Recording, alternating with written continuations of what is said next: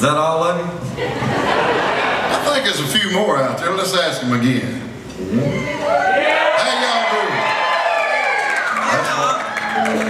doing? Shane can get more out of a crowd than any man I know, I'll tell you. It's cause any performer. It's because I owe them all money.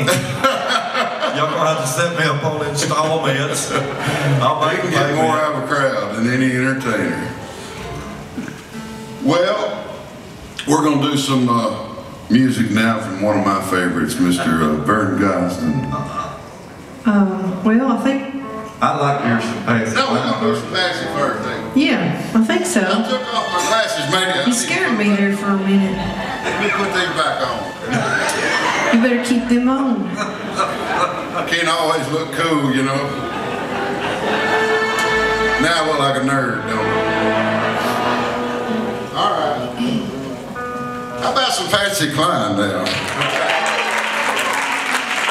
I want to give you a little trivia here. Our steel guitar player, Mr. Wayne Bridge, he's a living legend, folks. He's been playing music now since he was 3 years old, touring since he was 4 years old with his dad's band. He played the dobro when he was 4 years old. True story.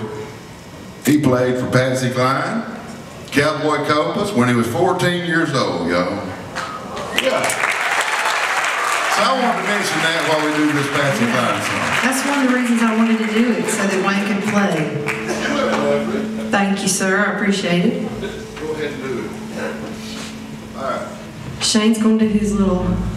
Go ahead, play those strings.